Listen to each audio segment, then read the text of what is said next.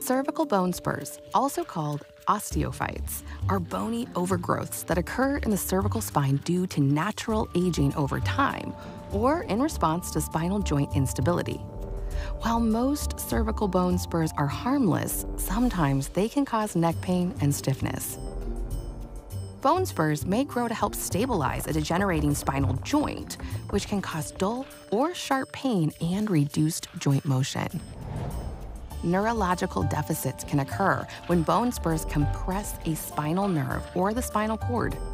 This can cause cervical spinal nerve irritation, which may in turn result in radicular pain, tingling, numbness, and/or weakness along the path of the nerve. If the spinal cord becomes compressed within the cervical spine, pain or neurological deficits may be experienced in the arms, legs, or anywhere below the level of compression.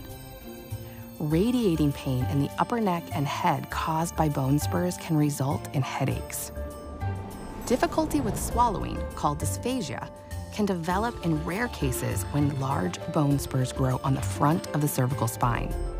These bone spurs can encroach upon the esophagus and oropharynx.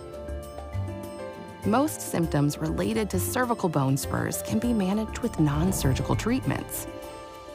In cases when bone spurs encroach upon a spinal nerve or the spinal cord, spinal decompression surgery may need to be considered.